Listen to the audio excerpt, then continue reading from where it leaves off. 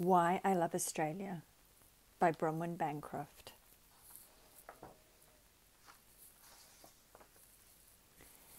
Why I Love Australia, written and illustrated by Bronwyn Bancroft, published by Little Hare Books. The acknowledgement reads, as I painted the landscapes of this book, it was as though I was travelling through the countries of other language groups. I wish to acknowledge the Aboriginal people who are custodians of these countries and to their descendants, past and present. Bronwyn Bancroft.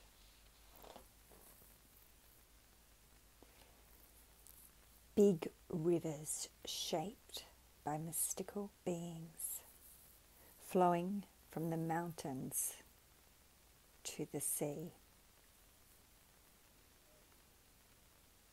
Boab tree families, bountiful in shape, standing on the plains. Floating fields of billowing grasslands where eagles soar. Suburban homes that chatter under a patchwork of rooftops. Waves that pound beaches and make patterns with driftwood and shells. The soft edges of crusted salt pans that create drawings on the land.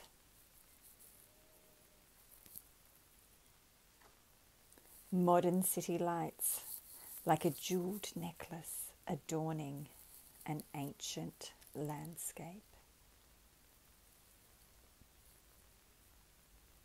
The twisted trees and sandy soil of the bushland scrub in springtime.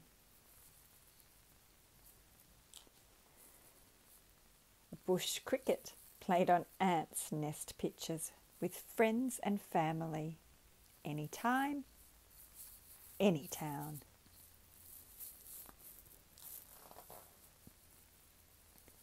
Beams of secret light and strong warrior trees of the rainforest.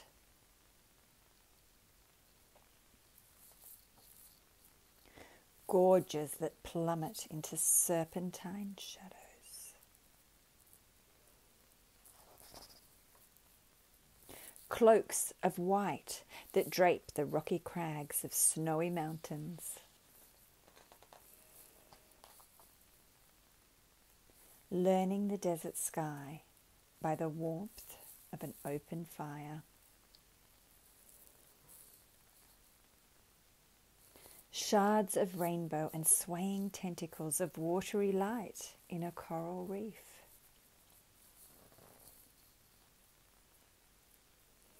Why I Love Australia. On each of the pictures in this book, you will see a picture of a person holding a coolamon, a kind of wooden bowl with smoke drifting from it. This picture represents the performance of the traditional Australian Aboriginal smoking ceremony. An understanding exists amongst Aboriginal people that one should show respect for another's language group area or country. It is considered essential to pay tribute to the ancestors of another Aboriginal person's traditional lands. One way of showing this respect is by taking part in a smoking ceremony. Smoking ceremonies clear away negative energy. They are usually conducted by a traditional elder, often using smouldering eucalyptus leaves in a coolamon.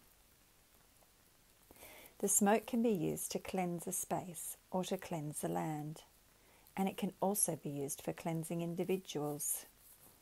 People can walk through the smoke to immerse themselves in it, or they can wave the smoke into their faces so that they get the maximum benefit from its cleansing effect. The person you see on each page is the host to each of the landscapes. He wishes you well as you visit his country and make your acknowledgements to the ancestors and elders, past and present, of each place. Bronwyn Bancroft was born in Tenterfield, northern New South Wales. Her father Bill was Bundjalung Jabun clan, and her mother Dorothy is of Scottish and Polish descent. As well as being a children's illustrator, Bronwyn is a leading Australian artist and works in many different mediums. Bronwyn has illustrated several award-winning books for children. Some of her successful books with little hair are the highly acclaimed Possum and Wattle, My Big Book of Australian Words, shortlisted Queensland Premier's Literary Award 2009, shortlisted Australian Bookseller Association Best Children's Book 2009, listed Children's Book Council of Australia Notable Book 2009, Maloo Kangaroo by Judith Moorcroft, an Australian 1, 2, 3 of Animals, and an Australian ABC of Animals. Her most recent publications are Sam's Bush Journey by Sally Morgan and Ezekiel Quayamolina, and W is for Wombat. My first Australian word book, Bronwyn received the May Gibbs Fellowship from the Dromkeen Centre for Children's Literature in 2000 and was the recipient of the 2009 Dromkeen Medal.